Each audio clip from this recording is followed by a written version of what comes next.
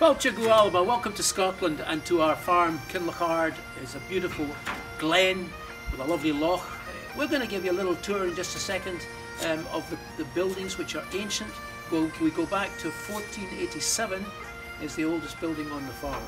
So it's an ancient place with bags of history, mostly around the Rob Roy period and the Jacobite Wars.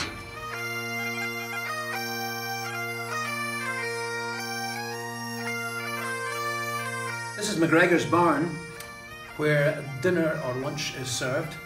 It was built in 1604 as a mill barn, and Rob Roy came of age in it in October 1689.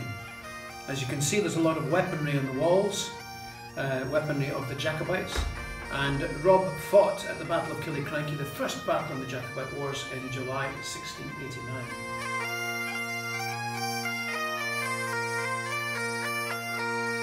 Right, once you've enjoyed your lunch or dinner with us in McGregor's barn, you'll be over here into the bar, the stables bar, also built in 1604. This is a place where people enjoy a nice whisky, as you can see. Many have been enjoyed over the years, and you will be enjoying one as well. It's a great place to get together. And music, can I just say, is a major part of what we do here. We're all musicians in our family. So we thought we would give you a wee sample, a lovely slow air entitled Hector, the hero, after Hector MacDonald, the great Highland general, featuring Gregor on the small pipes and me on the harmonica.